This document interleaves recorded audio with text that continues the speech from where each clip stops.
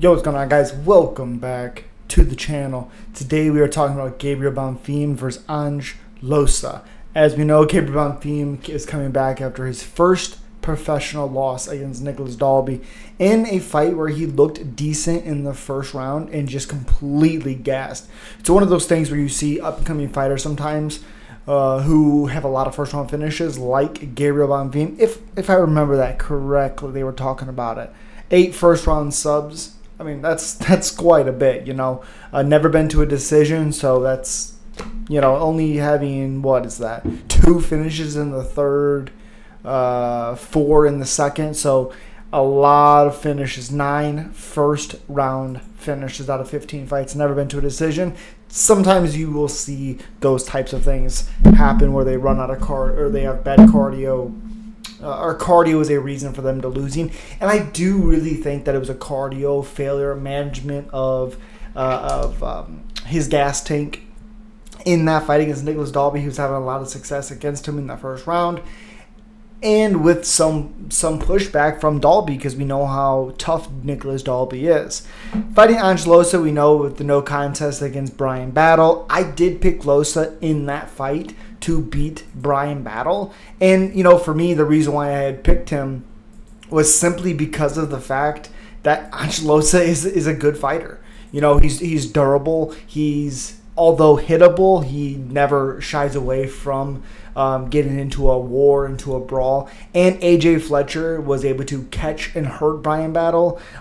There's just a couple of these things where I thought if Ange Loosa could play this fight correctly, he could do a lot of good things. And Bryan Battle just fought better on that night. Now, I seen a lot of people saying that Loosa tried to quit that fight. Sure, maybe he found a way out. But the reason why he found a way out, the reason why he was able to create a no contest was because Bryan Battle stuck his fingers in his eyeballs. So instead of trying to finish Loosa or finishing him or decisively beating him, he puts his fingers out and pokes him in his eye. Whether it was on purpose or on accident, he still poked him in his eyeball, and that's what stopped. That's what led the fight to be stopped. Now, if Loosa was able to continue and Bryan Battle ended up beating him, and Loosa came out and said, "Yeah, he beat me because his fingers poked me in the eye." Okay, fine, but you lost a fight you were losing before you got poked. Sure, you could say that in the same instance, but again, it is now a no contest. So for me in this matchup is Bonfim is more athletic. He's more flashy of a striker. I think Loosa has better takedowns, but Gabriel Bonfim has some really, really nice submissions. Like I said, 12 out of 15 wins are by submission.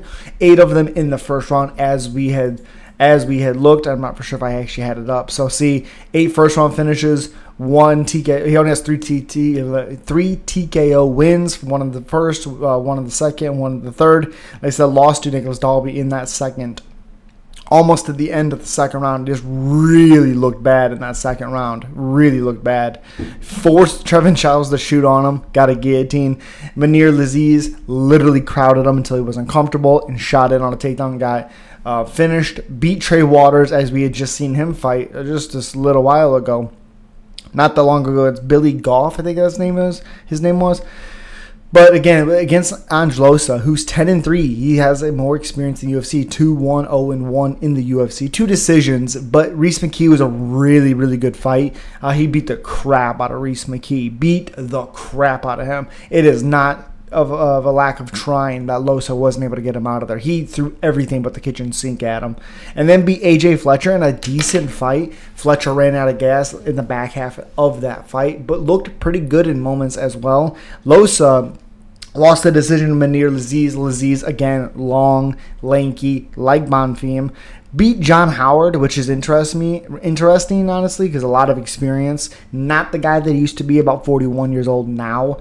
Back then, 39. So lost to Jack Della Maddalena back in the Contender Series, but had a good moments in there. Showed how durable he is. Showed that he's not afraid to exchange in the pocket.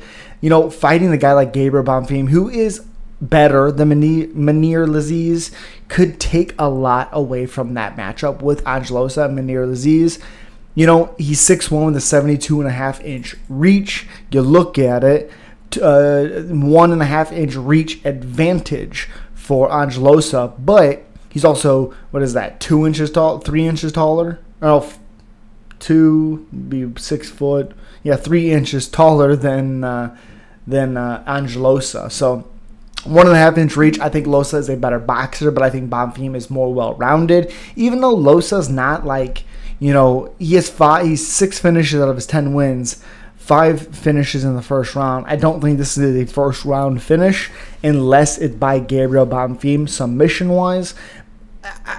Decision is weird for me because, Loosa hasn't been finished, so it's hard for me to say that this fight is going to be a finish. Simply because Loosa, we've seen how durable he is. Unless he gets caught with a guillotine, that patent guillotine, which I just do not think that he gets submitted in this matchup. I don't really think he gets finished in this matchup. I really think Gabriel Bonfim wins. I'm a little worried about his cardio, but I actually have Bonfim playing it a little bit more safe, using his tools that he has, and getting a decision win. I don't see him finishing Loosa. Jack Della couldn't do it. Brian Battle maybe was on his way to do it, but didn't. Again, Gabriel Bonfim, I have him by decision, as you see right here.